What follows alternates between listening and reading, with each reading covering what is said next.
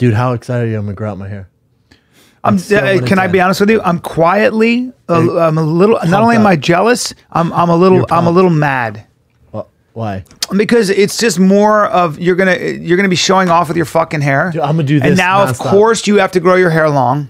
Just like. But I favor you. What I wish you would do is embrace your meathead. Yeah, your strength and power a little bit more. You try to play it down. Dude, look at that. Look, I mean, could be that. Yeah, that's amazing. But you're not like that.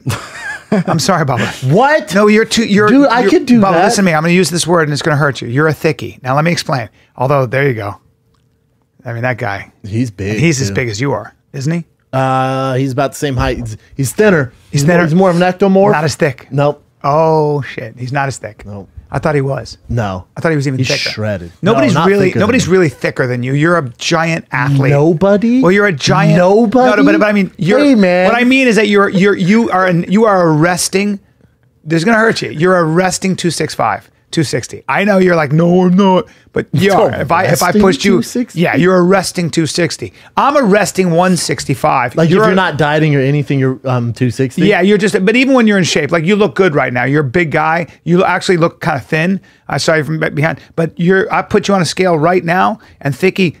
The numbers I'm getting are 6'4", 264, and that's what I'm getting. I'm probably see, maybe even more. No, not more. I don't know, but I'm telling you. Unfortunately, I didn't work out for 2 weeks, man. I just got my. Oh, then we're definitely 60. We're over 260. Now listen, that's fine because you're such a strong big guy. It's just who you are.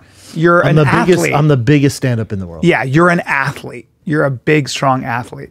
Well, no. I got a kick out of fucking Eddie Bravo on the podcast saying, I don't think Brennan could finish Joe in jiu-jitsu. And I felt like saying, Eddie, you're an amazing jiu-jitsu guy, but we need to understand a couple of things. The gorilla will finish both of you immediately. Why do we gotta go down this road, man? No, but the reason I bring that up is because you're such a strong guy. Come up to me last night, goes, we should fight, bro. A door guy at the comedy store. He was kidding. And I went, excuse me? He was kidding, though. I looked at my boys, Derek and Asan. I'm like, what the fuck's he talking about? He goes, he's security. He does like boxing.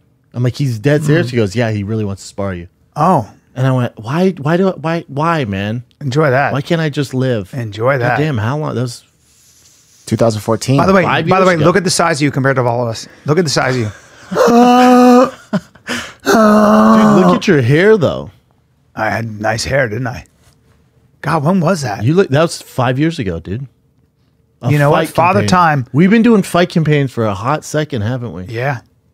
Father Time makes a difference. Look at that shit. Dude, you were fighting that, I think, or just retired probably. Gee whiz. Now, yeah, so the point I'm making is this. If you grow your hair long, it might accentuate your size. You might be the giant guy with long hair. You know what? I see what you're putting down. I gotta get thinner and grow my hair out. No, I didn't say that. I don't want you to get thinner. I'm not trying to give you a complex. Cooper. No, you're not going to be that. I'm coming. Just like I'm not going to be. I'm coming. Just like I'm not going to be thick and I want to be. You're not going to be thin. When you see my back ripple and I pull myself up like a chimp 30 times bang, while talking to you, why wouldn't I give that to you as inspiration? It's a gift, really. It's a gift.